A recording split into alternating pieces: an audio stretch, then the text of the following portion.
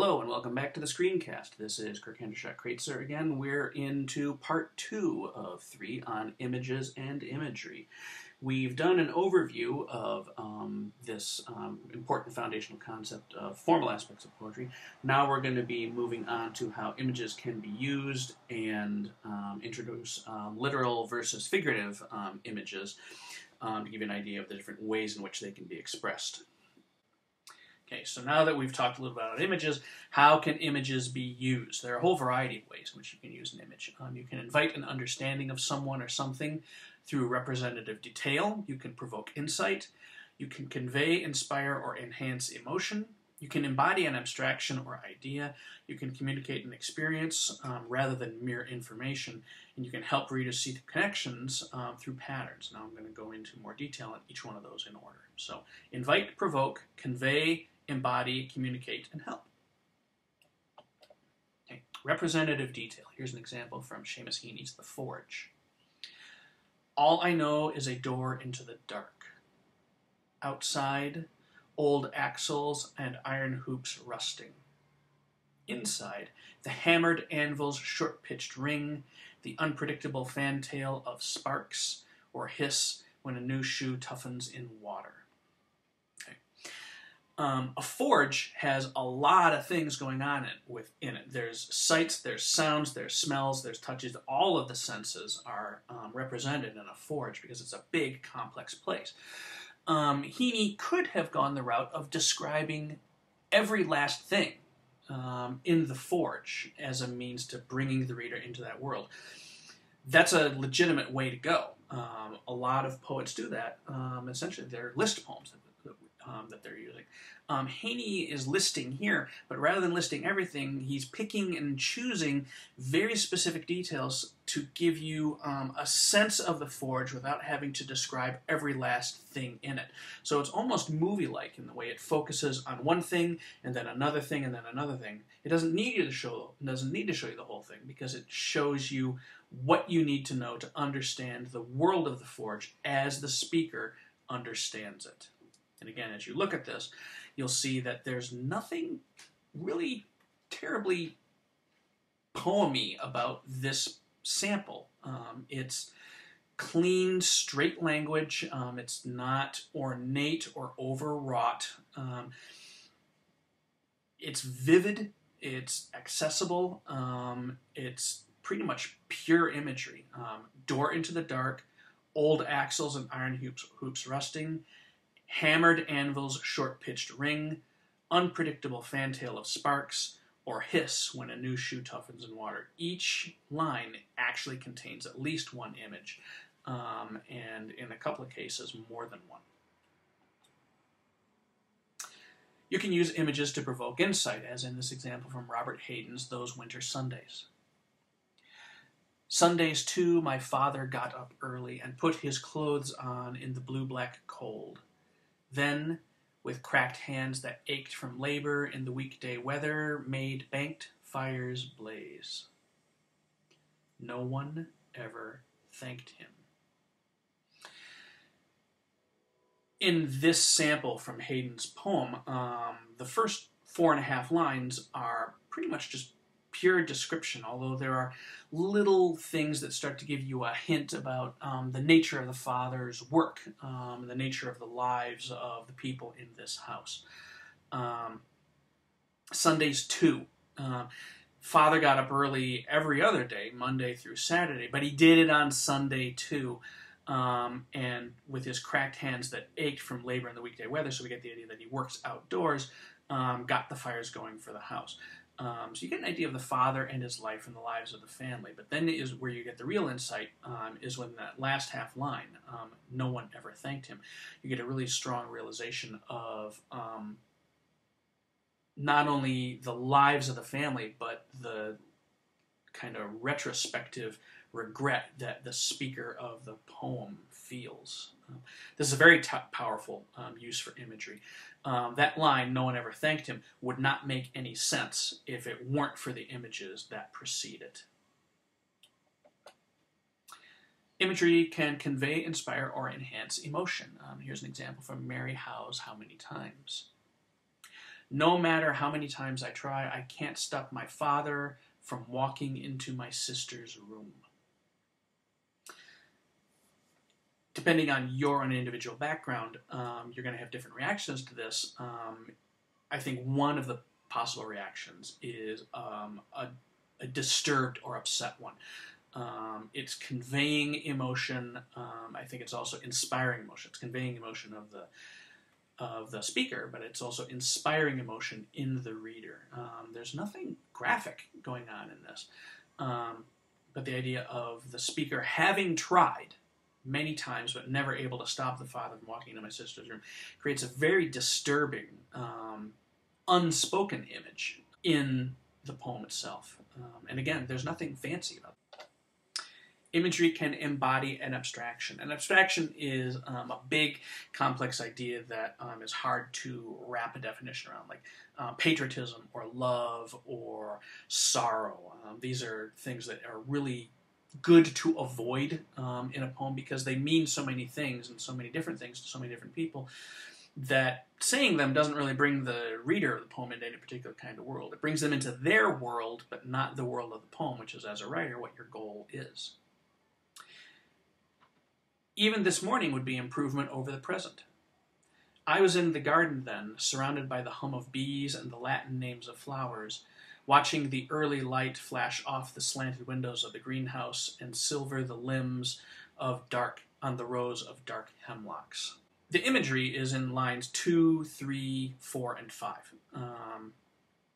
The abstraction that it's embodying here, nostalgia, I want to be back at a better time, a regret, frustration, that sense of I really don't want to be here right now. You could say I really don't want to be here right now, but why? What's that going to help you with? And getting back to that pleasant place. Everything after the first line is embodying the abstraction of the idea of it would be better.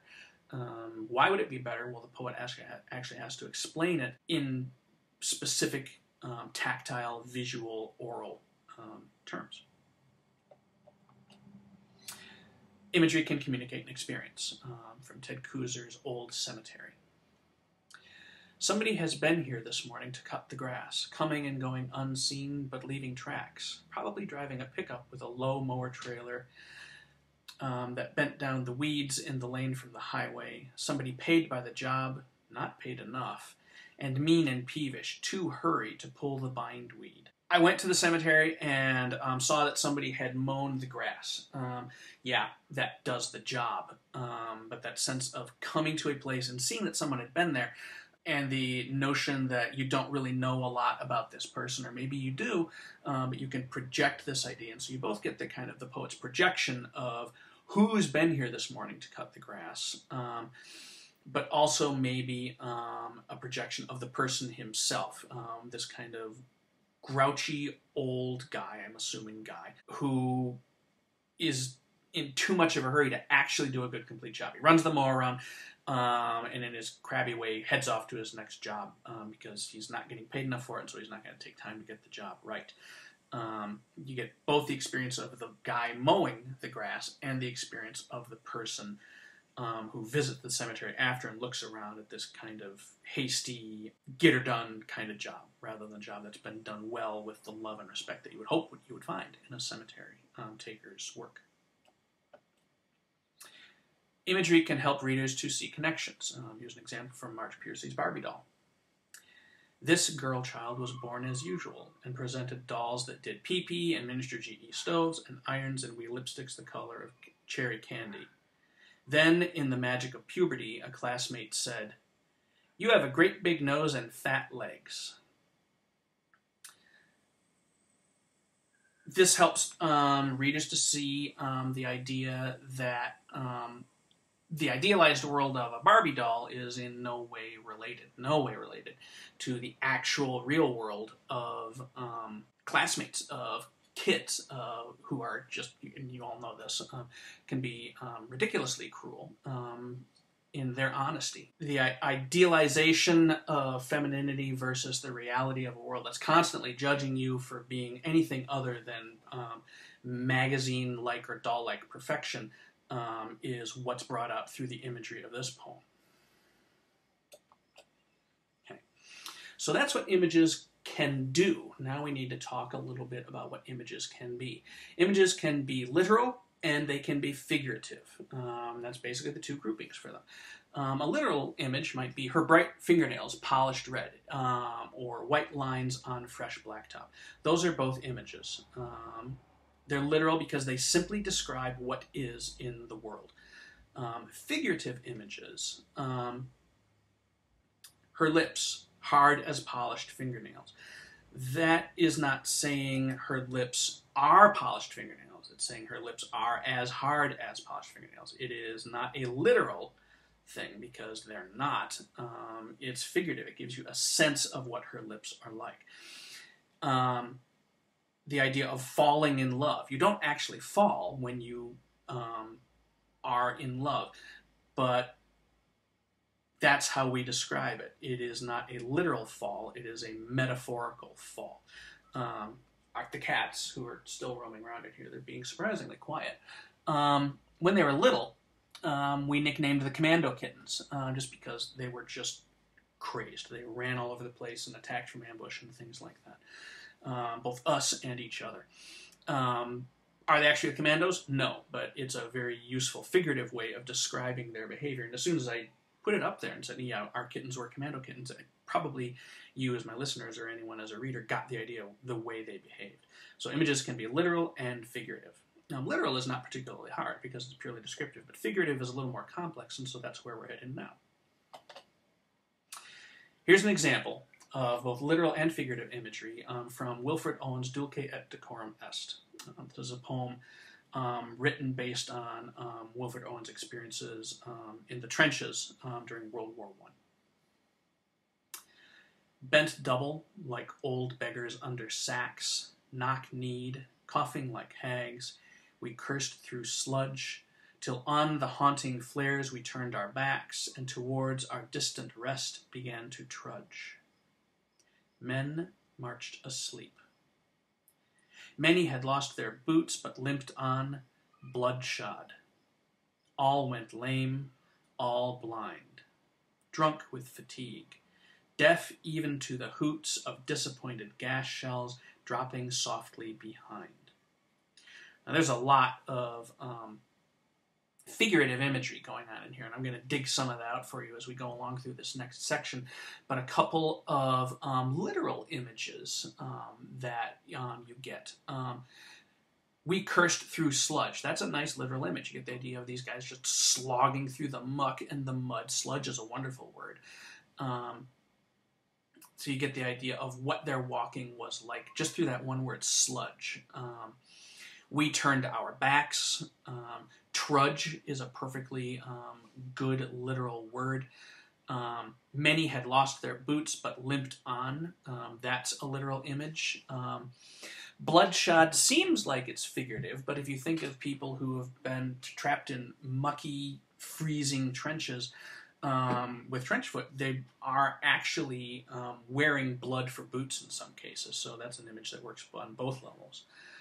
And that brings us to the end of our second part of this Images and Imagery podcast. So we have looked at the ways in which images can be used and the difference between literal and figurative imagery. Now we're going to move on in part 3 to a closer look at figures of speech and the ways in which these can be used in poetry, so you get even greater variety to your poetry techniques, hopefully making for richer and more invigorating and involving work. See you in a few minutes.